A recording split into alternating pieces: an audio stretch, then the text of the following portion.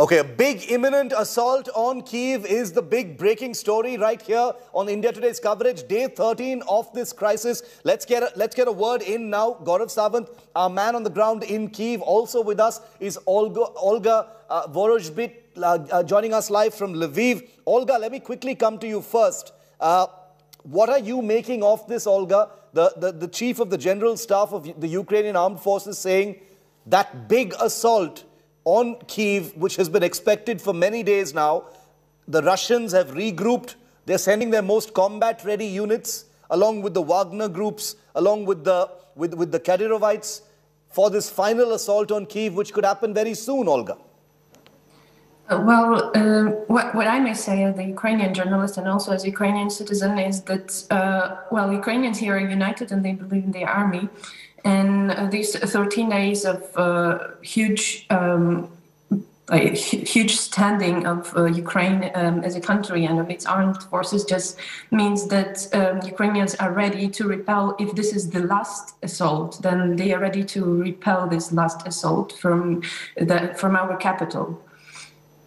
But is it, what are you hearing through your networks, Olga? Is it, because the reason I ask is because, that military convoy, the attacks on, the places very close to Kyiv, like Irpin, Hostomel, the other satellite areas in the larger Kyiv Oblast area have been increasing over the last 72 hours. So is there a sense on the ground that that big attack on Kyiv is coming?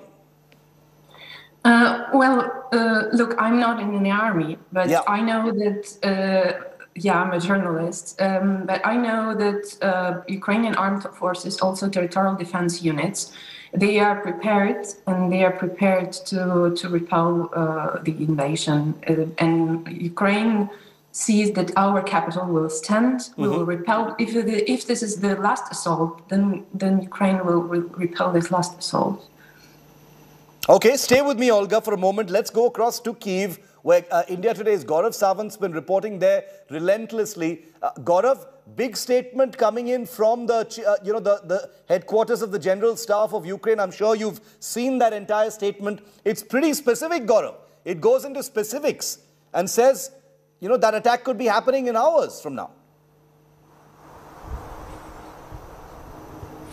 Shiv, Kyiv is bracing for it. Kyiv has been bracing for it, but now it's imminent. Now it's likely to happen any time is what we are being told as soon as this ceasefire lapses, because this ceasefire is only perhaps the last chance for foreigners to leave this place, for non-combatants to leave this place. And that is why Russia unilaterally has announced 2 ceasefires in 48 hours. One yesterday, one today. Once civilians leave, once non-combatants leave, then it's only those who are here to defend Kyiv and those who are here to fight for Kyiv, and then they'll be seen as combatants. And this is why the fight in Irpin was intense yesterday. Shiv, the Chechen militia that you talk about, it's fierce, and it's feared. Now this Chechen militia, now they have carried out certain operations in Kharkiv and in some other pockets which were really drastic, and there have also been some other intelligence-based operations that have been carried out in certain other localities by the Spetsnaz. The information we have through the Ukrainian forces is Spetsnaz teams are already inside Kyiv. These Chechen militia are already inside Kyiv, and they're targeting even foreigners. Certain foreign media crews have also been targeted on the outskirts of Kyiv. The aim is to send out a very stern message: leave Kyiv as quickly as possible, and then there will be this huge offensive that is expected. We've seen glimpses of it in Kharkiv, we've seen a trailer of it in Irpin, Hostomel and in Bucha, but as one officer was saying, they expect pockets of Kyiv to be flattened out by air attacks. It started yesterday in terms of those big fighter bombers, the Su-34s being used to flatten out certain pockets where air defense assets of Kyiv are. Those have been flattened out. Those are being targeted. More will be targeted, and then the ground forces will move in. That flattened bridge that we were reporting from in Irpin yesterday, we have a picture bridge laying tanks, BLTs have already come in, is what we have been told. And you have seen pictures of BLTs already in that area. So a bridge can only stall the advance of the Russian forces for a couple of hours. They were held back by certain logistics problems, but they have now been overcome. Another piece of input that we have been able to receive is that Belarus border has additional troops, only 90 miles to Kyiv. They have additional troops and tanks on standby. And this is more than just the 10% WWR or war wastage reserves that had been kept for sending into another locality or any other area where resistance may come. So there are more troops that are being committed. There are more militias that are being committed for this operation, not just for the takeover of Kyiv, but also for the control of Kyiv. And some of these vehicles that are coming in also have right police, right control gear, because should there be a civilian protest, then instead of the army, the militia takes over, the right control teams take over. There is a bigger plan that Russia is moving to, according to information that we have been able to glean, Shiv. Very important. You know, Gaurav has actually, gotten all this information firsthand as well. So it's more credible than anyone else you can think of on the ground there. Olga, it appears to be much more organized. The reason is also because we are sitting here and talking on day 13 of this operation. In the world's eyes, maybe President Putin had wanted this to be a very quick operation. It's already stretched out for many days. The defense of, Ukraine's defense has been something that may have been underestimated, by the Russian forces. So that's one of the reasons why I think that the chief of the general staff in Kyiv is saying that the Russians have regrouped. They've used the word regrouped, taking into account these changes on the ground. And now they know a little better. They're trying to get the foreigners out with these ceasefires. And that lays the ground for this possible attack, Olga. Well, I have no information from the Russian side, but I believe what Ukrainian general headquarters say. And of course, if they regroup, they got more strengths. But that also means that Ukrainians prepare. And that also means that if Ukrainian army says this, Ukraine expects the support also from outside. So Ukrainian foreign minister, I know that in the moment when Russia just is on the brink to do this last assault, it's probably not the time to talk, but the Ukrainian foreign minister was talking about more sanctions. So more pressure also from India, which has those friendship or those special relationship with Russia. So that is why this statement is made, in my opinion, as well. So, of course, we are facing unprecedented violation of all international law, unprecedented fights and unprecedented attacks from the Russian side for all those days. But of course, if you want me as a Ukrainian citizen say that, yes, this fight will be last for us, I can't say this just because I've seen this for 13 days, how Ukrainians, just ordinary Ukrainians, not only army, were united. I remember this also from previous, when we had also difficult moments, also in 2014, how Ukrainians united. So even the special forces with the huge experience as Wagner Group, as Kadyrovtsi, by the way, Kadyrovtsi were, and your journalist also said, they were present in the Kyiv region already, and their violations of the human rights there are just, I do hope that any international tribunal will also deal with that, because this is just horrible. We hear not only what they do just with ordinary people, we hear also about rapings from their side. So just taking this into consideration, of course, it's a very difficult moment, and I do hope this is the last moment, and Ukraine wins, and these horrible 2 weeks will end up. But this is what I hope and what I think. But of course, Ukraine needs support, and that's why Ukrainian general staff, Ukrainian president are appealing for the world, also to India. And that help hasn't come in yet in any direct manner. There are two things that are happening right now. Great deal of pressure on the Russians in the form of sanctions, in terms of economic actions, trade actions, weapons flowing in from different NATO countries, but no direct action. The air defense, air defense cover, the no-fly zone that Ukraine has been pleading for the last 10 to 12 days, has not happened, and there are no signs of it actually becoming a reality anytime soon. But what is that red line? What appears to be that red line before something drastic happens from the West, which has so far only provided words and promises, remains to be seen. Olga and Gaurav continue to be with me. Our third reporter on the ground, Serhiy Mirankov, is with me live from Kyiv. Serhiy, you've heard what the Ukrainian General Staff has just said about the regrouping of the Russian forces for what they say is expected to be a big final assault or a final assault attempt on the city you're standing in right now, Kyiv. Serhiy, what are you hearing? Good morning, studio. Good morning, India. Good morning. Everything is right. Yeah, Russian army trying to regroup, trying to circle most of the cities like Sumy, Kharkiv, Kyiv, also probably Chernihiv. Was heavy fights and heavy air attack on Kharkiv, on Sumy this night.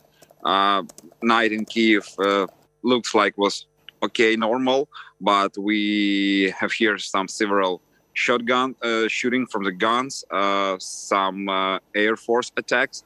Right now, everything is fine. It's heavy snow in Kyiv, and we hope that this snow will help to our army and will not help to the army of our enemy. For right now, our president still in Kyiv. He will stay in Kyiv till the end, till the victory. Everybody in Ukraine believes in our president, in our government. To all the negotiations, we don't trust the Russians because they're trying to input propaganda in their news. They are sending information about our previous president Yanukovych, about pro-Russian parties who are trying to become a new government, but it's impossible for right now. So we are waiting for the fourth, maybe next part of negotiation, because the previous one didn't bring anything. We don't get a guarantees of the humanitarian corridors for civilians. So we are waiting for new attacks and for our defending. Serhiy, the statement that's been put out by the Ukrainian General Staff, also talks about the most combat-ready Russian units who've been able to regroup. It also talks about the Wagner group from Luhansk, as well as the Kadyrovites from Chechnya, some of whom have already been seen in some operations, like Olga was just mentioning in Hostomel and other places. What would you say about this? It's a very specific statement that's come out with all these paramilitary and militias also being part of the attack. That's what the Ukrainian military is expecting. We got a bad news from Irpin that around 30% of the city is still under the control of Russian troops. And the bad news is that the army of Kadyrov, they're just getting into the houses of people. They are taking their money. They behave themselves as the looters, as a crazy looters, because they are with the guns. People without heat, energy, without food. It's very hard for them, and the Kadyrov army takes the last that they can take from these people. At the same time, we know and we have proofs that foreigners who would like to take part in defense of Ukraine, in defense of the whole normal world, are already in Ukraine, from Poland, from Ireland, from Great Britain. People are coming. Our president just wrote a declare that to call back all our militarians who are taking part in international military operations. They are coming back. They are quite skilled, and we hope that it also work, and it will be useful for our army, for our defense, and for the future of all Ukraine. Serhiy, how well defended is Kyiv right now? We've seen airstrikes taking place, very, very close to the city in Irpin, in Hostomel. We've also seen the Brovary, district, which is just east of Kyiv, I think, if I'm not mistaken, also part of the Kyiv larger area that also has seen some shelling and some missile attacks there. So the number of attacks is increasing. Even though there's a ceasefire in Kyiv, the number of attacks around the city are increasing, Serhiy. Yes, they're increasing due to the regrouping of the Russian armies, because all this area are already destroyed. Most of people are evacuated from that area, so that's why Russian armies are increasing their air attack to increase the panic, to increase the damages, to...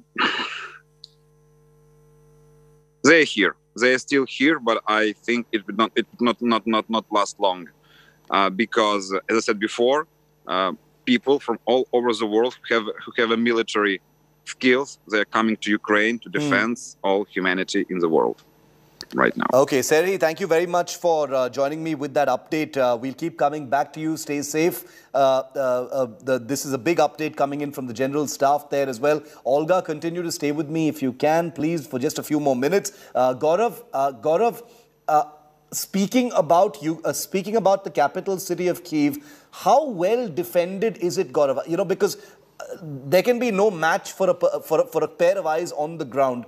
Are you seeing the Ukrainian military progressively better armed since you got there? Because one of the biggest pleas has been, you know, if you don't impose a no-fly zone, it's only a matter of time before the cities fall, including Kyiv. No matter how well defended we are, if the Russians come in with all their aircraft, with all their cruise missiles, that nothing can stop the Russians unless there's a no-fly zone. But on the ground, is the Ukrainian army, Ukrainian military, are they better defended? They've been depending a lot on those Javelin missiles as well, and we understand that large numbers of those have been pouring in.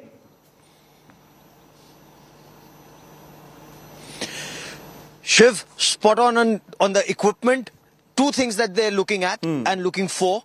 Some they have. Javelin anti-tank guided missiles, Stinger surface-to-air missiles, and unmanned combat aerial vehicles from Turkey. They're actually disruptive technology. That's actually a game changer. If they get more, they say we can defend better. And I have seen some of these weapons and systems with soldiers on ground. We were given access to a bunker where you had some of this equipment stored. It had just come in and it was being distributed. And it's being distributed very smartly for the defense of Kyiv. Shiv, they have the numbers for now. But can they sustain it unless, you know, when there is a relentless attack that comes, an attack that will come in waves and waves and waves? How long will the systems last? How long will they last when the supply access from the west is cut off, when there is no aerial route to bring in, and when there is, you know, no-fly zone being declared? Every poster and banner now, electronic posters in the heart of Kyiv, and we've put out some of those images, say, declare no-fly zone now, world, wake up, NATO, wake up. They're saying this to NATO, the North Atlantic Treaty Organization, but that hasn't happened just as yet. So, point one. Point two, they can defend, they have the will, they have the stamina, and they have the they have the expertise. For 8 years, they've been training with North Atlantic Treaty Organization countries. So their tactics and training is good, their morale is high, but their systems, their weapons, and the quantities are less. Gaurav, so when stay there's with a me. Relentless attack, when Gaurav, missiles come, when aircraft come, then there is a problem. Gaurav, stay with me. Just bear with me for a moment. I'm joined now by Tatiana Kukareva, live from Moscow. We also have Olga, who continues to be with us. I want to get both these voices for just a moment here on India Today, because this is a big story. We're talking about Kyiv. It's the center of attention right now. Tatiana, the Ukrainian chief of the General Staff has just talked about the Russian forces regrouping and preparing, along with Chechnya and Luhansk militias, for a big final assault on Kyiv. How do you see this statement coming out from the Ukrainian military headquarters? Well, you know, as I've said before, and as I will continue to say, that all statements coming from Kiev have to be divided by two at least, normally. It is an ongoing military operation, so the point here is that obviously the military does not announce what it's going to do in the middle of a military operation, because that's, you know, generally not how things are done. So one thing I would very much like to, you know, to point out is that, you know, you're saying Chechen militias, but the Chechen battalions are very much part of the Russian military, because the Chechens are essentially, Chechnya is a part of Russia. So it's not a militia whatsoever. Those are very well-trained troops that make part of our regular army. I'd say that I'm personally very wary of any warning coming from, be that Kyiv or the United States. It was just like it was with the announcement of the what they called invasion. They announced it for 2 weeks prior to the fact, actually. But I'm not sure we will know about the movement of the Russian troops until it actually happens. Okay. And I would very much warn against, any sort of, because for obvious reasons, that would be used to kind of try and pressure NATO into something that it simply cannot do. You spoke just now about the declaring of the no-fly zone, and the banners in Kyiv that say so. But that's the problem, though, isn't it? The fact that for some reason the Ukrainian government told its citizens that NATO is in a position to declare a no-fly zone, when in fact it's not. Okay. You can only declare a no-fly zone over something that that is that you consider a place of combat, and you actually go in there. And NATO has said for all this time, and even if just on this issue of the no-fly zone, let's just take this one issue at a time. Olga, do you want to respond to Tatiana on the issue of this no-fly zone? She says that the Ukrainian government is misleading the people on that front. Yeah, I would like to respond also, telling that I do hope that Russian television will be the part, together with Russian government on the tribunal. But speaking about the no-fly zone, what I would like to say is that Ukrainian government asks not only for NATO to cover our sky, but there is the other option. The other option is to give us more planes. There are jets and planes which Ukrainian pilots can use, and these are former Soviet-made planes, and they are still in the arsenal of Poland and Poland and Slovakia. So these countries, as I know, these countries just need to have some support from NATO because if they give these planes, these jets to Ukraine. And Ukraine will then be able to shelter our sky ourselves. So this is the other option. There is also the option which my colleague from Ukraine mentioned with the foreign battalion. So if, for example, some foreign fighters can come to Ukraine, these are foreign pilots, we also can have the NATO class or NATO style jets, which they will then be able to use, and this is the third way to shelter the sky. So, Tatiana, would Moscow see those other options that Olga is describing also as acts of war? If aircraft come in from other countries or foreign battalions in Ukraine? No, that's not an act of war. Foreign battalions are, without a doubt, without question, if it's an official battalion sent by a third party, then of course that third party is getting involved in a war. That's not about how Moscow sees it. That's about how these things work in general. It's literally, it's not even up to discussion, although some countries have already authorized for people to, but on their own accord, though, if they want to go fight, they can. And that in itself, it's already, it's very worrisome, because we know just how many people were seeking shelter in Europe, back in the days, the terrorists from the Chechen Republic that fled after the wars. So those people might potentially join the fight. In the meantime, if any third party officially authorizes an actual part of their military to come into Ukraine, well, how else would you see it then, if not a participation in a conflict? Ukrainian government doesn't say this is not an official part. These are people who are coming here on their own will and their own desire to defend democracy and to follow the all free world. This is what is and what Ukrainian government is speaking about. This is about the Ukrainian foreign battalion, those people who are already in Ukraine. So this is the issue. But I would love to stop because I can't speak now with Russian journalists and what are they doing. Sorry. Thank you, India. Olga, just one more question. Can I just ask you one more question? I wanted to ask you, Olga, about the ceasefire. I wanted to ask you about the ceasefire while Tatiana is here, because the general view from Ukraine is that these ceasefires are not actually happening. Like, for example, in Kyiv, yes, even though Russia has announced a ceasefire, the shelling and the missile attacks are still happening. I want you to have your say, and I want Tatiana to respond to that. Olga, you first, on the ceasefires.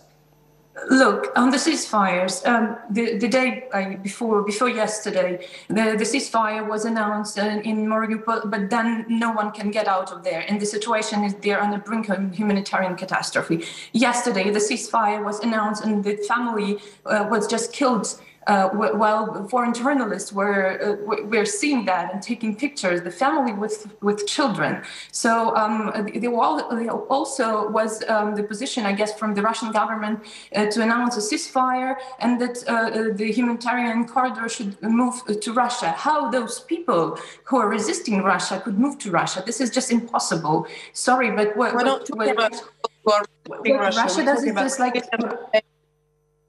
We're talking about civilian population who's not resisting. The shelling starts all the time. And when the humanitarian corridor is announced, then either the shelling or shootings. And we have like proofs with videos from not only from Ukrainian correspondents, but from foreign correspondents. And that's the main issue with that. But we really need humanitarian corridors, especially from Mariupol, from also Kyiv region, where people are saying without electricity, heating, water. That is a general view from Ukraine. Tatiana, do you want to respond to that these ceasefires are only on paper? They're not really happening on the ground? Yes, of course. You know, the problem with people on the ground, especially if we're talking about journalists, I'm not quite sure who I'm responding to. You know, what's their occupation. But the problem with journalists usually is that they can't, you know, it's the general sense of panic that's been being kind of, you know, harvested and harnessed in this conflict. If we're saying that the ceasefires are not being observed, and they're not being observed, but they're not being observed by the Ukrainian side, I'm sorry, but if you're a journalist, you can't quite say this. Look, this rocket is Russian. I see it. It says it has Russian markings on it. It's not, again, not how it works. The Russian military yesterday reported, if I'm not mistaken, 172 cases of that ceasefire. Tatiana, sorry to interrupt you. I'll let you continue your point. I just want to introduce onto our coverage Hannah Shelest. She's editor-in-chief of Ukraine Analytica. Welcome, Hannah. We were just talking, since you've entered right in the middle of the conversation, just to update you, Tatiana is talking about the war of claims over whether ceasefires are actually being implemented properly. Tatiana, finish your point you were making. You were saying that the Ukrainians are not following the ceasefire. Go ahead, finish your point. I'll get Hannah to respond to you. Of course. You know, the Russian military has claimed from the very beginning and continues to say that, you know, the safety of civilians has been the utmost priority. This is what happened in every city that they took control of. They gave up humanitarian aid straight away. They're doing extensively whatever they can to prevent the civilian population from being harmed. And then, you know, for people from within those besieged cities to come in and say, look, we're being shelled at, but you don't know who's shelling you. We see people who get out of Mariupol, civilian people, who then go on camera and they say, look, we were fired at by the Ukrainian security forces. Are those people lying? Let's find out, Hannah. Are we going back Hannah, to the this is a big claim that's being made. Tatiana from Moscow says that the ceasefire is not being followed by the Ukrainians, and the Ukrainian military is firing on people when they try and get out of cities like Mariupol. How would you respond to Tatiana? Hannah? I'm just wondering, do you have Tatiana being delusioned or with the propaganda working for the government? That's nice to see it in Moscow. are in the home and talking about complete nonsense, because you can just see the photos and videos from cities of Mariupol, Mykolaiv, or Kherson, or Chernihiv, to understand how Russian armed forces are protecting civilians, bombing just the civilian quarters. My best friend from Chernihiv spent her night trying to save her house from the shelling being in the basement, and it been just in the middle of the night. From Mariupol, my friends don't have connections with their families for 2 days, just no mobile connections, nothing, and nobody can evacuate. And it is not Ukrainian journalists who are claiming that the ceasefire is violated. It is the United Nations that confirmed yesterday that the roads been mined and the shellings from the Russian side being continued, including, by the way, yesterday videos how the rockets being sent from Novorossiysk, just from the Russian territory. And it seems to me that now, with the time when we have so many foreign journalists reporting from the territory, when we have so many proofs of videos, not just photos that you can claim that they are Photoshopped. When you see all those photos of the destroyed, completely civilian territories, like 211 schools in Ukraine being completely destroyed by the rockets, including cruise missiles. Sorry, but that is, you need to be not just cynical, but the devil advocate to say that Russian armed forces is trying to protect civilians. I'm really wondering what type of the civilians they're trying to protect, considering all those destructions happening exactly in the civilian territories.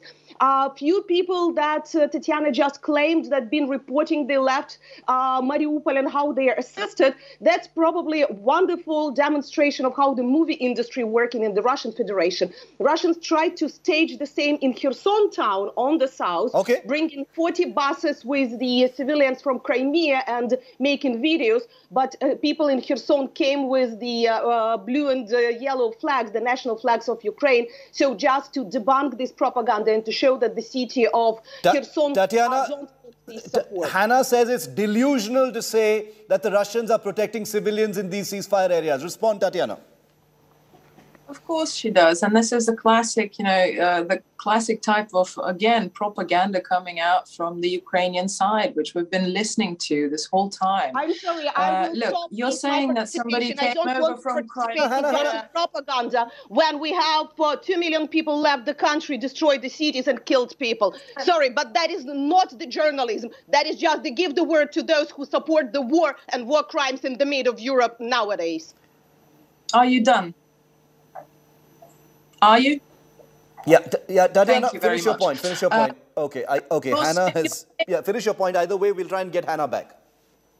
I don't think she's coming back, because this is exactly how they behave. It's accusations, and then you go, poof, I'm not talking to you anymore, your propaganda. They don't want to listen. They just want for you guys to believe the claims that, oh, look, we're putting in people from Crimea.